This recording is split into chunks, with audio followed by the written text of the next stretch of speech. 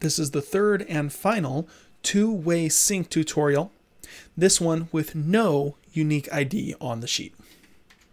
Previously, we've looked at setting up two-way sync with a row aligned ID, where the row and the ID had some mathematical relationship. Also, how to set up two-way sync when there is a unique ID still, but that ID has nothing to do with the row. It's random as far as the sheet is concerned. This time, we're looking at something a little different. There is no unique ID at all. I've changed the setup a little bit to make sure that there aren't just unique students here, since the student names were unique in the other examples. Here I have a date, one of two managers, Mary or John, one of only 3 technicians, one of 3 sites, and the technician can put one of 5 ratings. But I have the same needs. I want to allow edits on the filtered sheets to draw back up into the database. So two-way sync still, but I have no unique ID to go off of. Let's open up the app script, see what we can do there. And the logic that I want to go through, since there isn't an ID that we can readily find, I'm going to use the entire row as the ID. So in other words, if I come here and edit this row, then the ID is going to be this. Oh, I still have a script running, so it's clearing out the data as I go. Let's do it on this one. If I were to edit this row, but on Mary's sheet, this would be the ID. 91321 Mary Jasenia 25.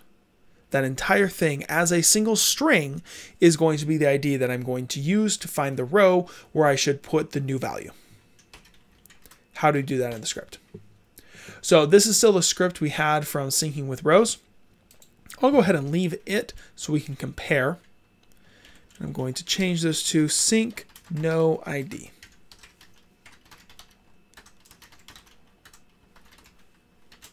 Write the actual function. Now, as with the syncing with a row and syncing with no row ID, all this top stuff is going to be the same. No matter what, we need to get the source, we need to get the sheet where the edit occurred, we need to get the range, the cell where the edit occurred, we need to get our out conditionals if we edit the database or if we edit row 1. I'm actually going to get rid of this if we edit the first column in case a date was inputted incorrectly. And as always, if it was a valid edit, clear out whatever was edited so that it's not overriding as long as possible.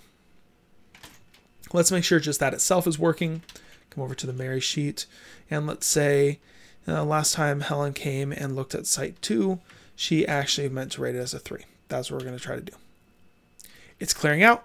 That's what we want it to do right now with this r.clear, range.clear. The next thing I did is get the ID. Let's do that same thing here. Let ID equals, and instead of getting a specific column of the row, I'm going to do source.getRange.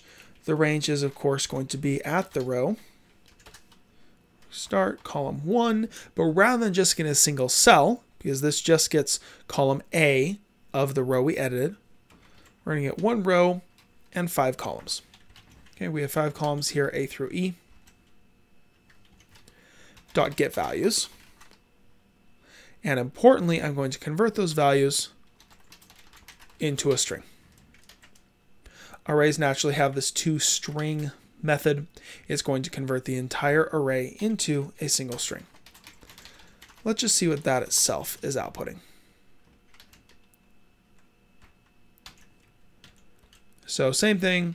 Helen says this was actually a 3, not a 2. It clears out.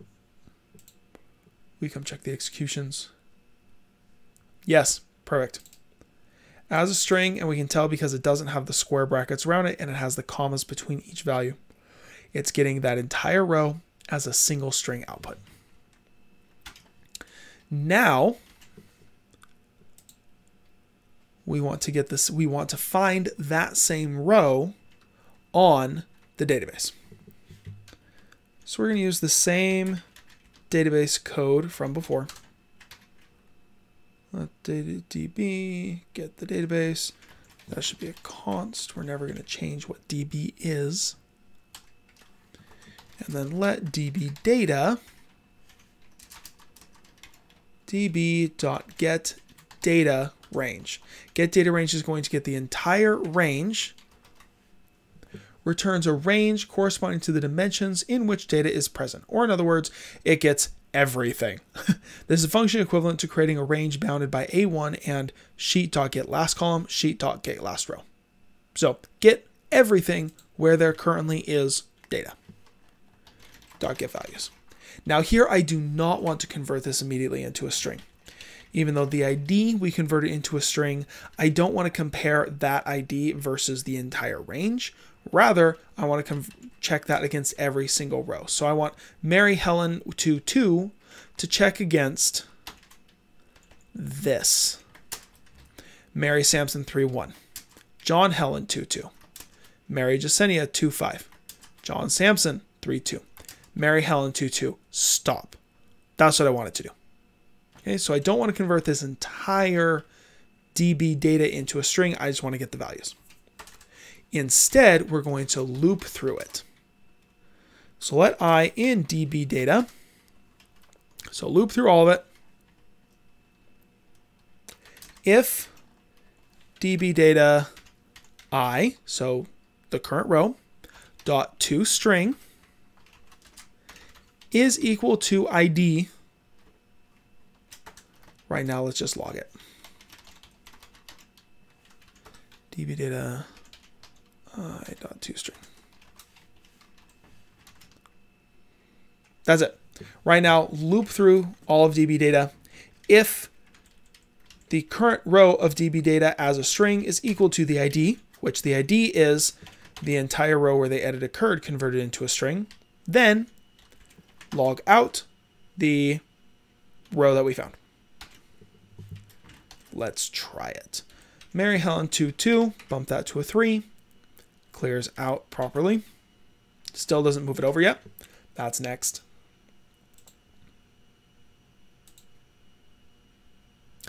Perfect. It's getting both values, right? We have two loggers here. One logging when the ID was found, one or logging the ID itself, the other logging when that ID or that row was found in the database. And that's what we're getting, is those two.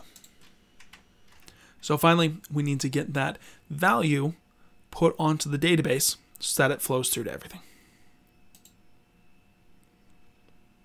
We're going to do that still in the for loop. Get rid of the logger. db.getRange. This is going to be the I, this I, so the row that we're at.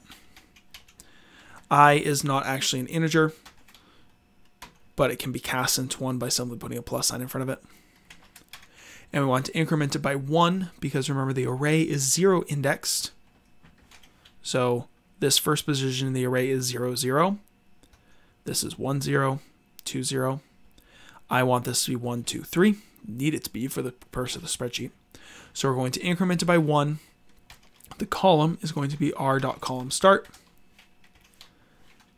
mean, it's almost exactly the same as what we did here. Right, all we need to do is change this. Instead of row, we're going to use plus I plus 1. So it's very much, a lot of this is the same logic, the same idea that we're just incrementing on a little by a little by a little. We started with make sure that the row and the ID and the row have some similarity, some relationship to each other. Then use any ID whatsoever, but now we can just skip that. If you want, if there is an ID, use the ID. It's definitely a shortcut. It definitely makes it work a little bit simpler, but we can get around it like this. And then we're going to return. We don't need to run any longer after we've found the correct location and put the correct value there.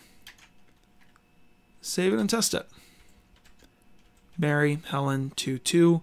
Let's make that 24. There we go. It's got it perfectly. And it's back here as well. It changed that to a 4. Works on John's as well. This Samson realized that this shouldn't be a 5, it should be a 3. Works perfectly. All right, so if you do not and cannot have an ID, you can still use two-way sync by using the entire row, the data from the entire row as the ID, converting it into a string, comparing that to a string version of every row in the database, and then setting the value at that location.